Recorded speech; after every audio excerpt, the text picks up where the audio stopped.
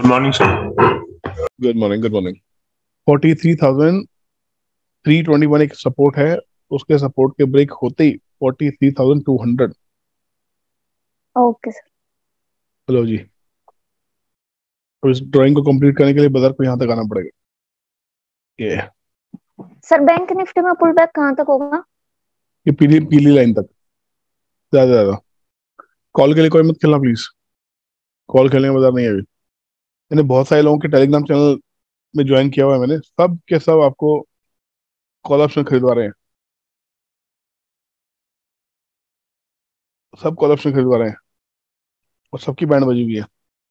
अब देखो जो आरएसआई के ऊपर ब्लाइंडली काम करते हैं वो कैसे मरते हैं। देखो अभी आरएसआई दोनों का ओवरसोल्ड में है ना, ओवरसोल्ड समझते हैं आप लोग, जब 30 से नीचे आरएसआई होता है। जी सर, जी सर। Yes, sir. तो आरएसआई 30 के नीचे जाते ही बाई नहीं करना, 30 के नीचे गया तो फिर 20 तक वेट करो कम से कम। ठीक है सर। 20 के नीचे 10 तक भी जा सकता है, और ये भी तो हो सकता है वो स्टे कर जाए वहां 2 दिन के लिए, अगर वीकनेस स्टार्ट हो जाए तो क्या कर सकते हो। तो ब्लाइंडली किसी भी इंडिकेटर पे काम नहीं किया जा सकता। ब्लाइंडली सिर्फ एक indicator, that is trend trading calculator, बस। सर एक और भी है। विपुल कौशिक रेंज ब्रेकआउट कैसे क्या कर काम करने के लिए कहती है। रेंज ब्रेकआउट या तो ऊपर की तरफ ट्रेड लो तो नीचे का stop loss. How to trade the range, range कहती है अगर आपने इस ब्रेकआउट यहाँ पे ट्रेड लिया, यहाँ पे, तो दिस इज योर एसएल, ये आपका एसएल है। और अदरवाइज अगर आप यहाँ ये ट्रेड लेते हो तो this yellow line is your SL. This is how you trade the range. पर ये होगा ब्लाइंड तरीका काम करने का।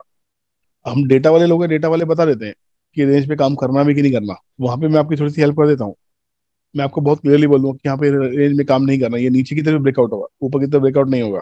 Okay, don't wait for breakout, wait for breakdown. भाई यही फायदा है डेटा को रीड करने में और नॉन डेटा के रीडर्स का। प्राइस एक्शन वाला कोई प्राइस एक्शन बता सकता है इसमें? Can anybody tell me what is the kind of price action is this? ये क्या प्राइस एक्शन है, कोई बता सकता है?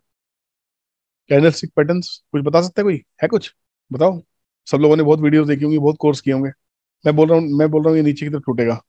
Okay, I got few screenshots. शादीराम जी का आया था 500 रुपीज का प्रॉफिट, दिलीप का आया था 2955 का, सावित्री मैडम का 4000 rupees, Afzal he traded put option 18,300, got 1,720 rupees, fantastic. Now Aniket, he traded Godrej consumer products put option, he made 35,000 rupees. Superb.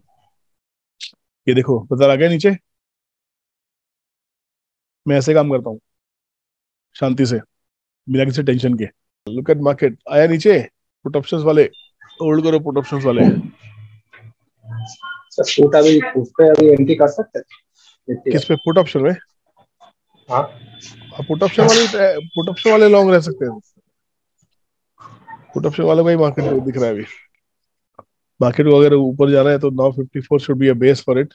इधर में बाइंग के लिए 340, this low will be the ultimate stop loss. 340 will be stop loss. First is risk reward ratio is 1:1, that is 40 rupees SL and 80 rupees upper target. Then 1:2, 405. So let's hope जो दिखाई दिया market में वो continue करे। Market में छोटी मोटी short covering long buildup start हुआ है, छोटा मोटा। अगर ये हिंट मिली है, पहली मुझे ये हिंट मिलती है जनरली, ये कंटिन्यू करेगी तो यहाँ पे 340 का एसएल रहेगा, पहला टारगेट 380 का रहेगा, दूसरा 400 रहेगा। बस 40 का एसएल रखना पड़ेगा क्योंकि इस रेंज में 40 को ब्रेक नहीं किया है। 40 ही एक मिलने वाला है, तो जो भी बाय करेगा 40 के एसएल के साथ ही करेगा। 130, नेक्स्ट इज 144, 134। मजा आया? तबीयत खराब है जब इतना काम कर रहा हूँ, सोचो तबीयत सही होती तो क्या करता है। 130 पे निकल जाए। Very good. देख रहे हो आप, नीचे 324 था वो भी हिट कर दिया, ऊपर में 380 भी हिट कर दिया। ये रेंज मार्केट का हाल। 360 तोड़ा तो 324 भी आ गया, ऊपर 60 गया तो 80 भी आ गया था।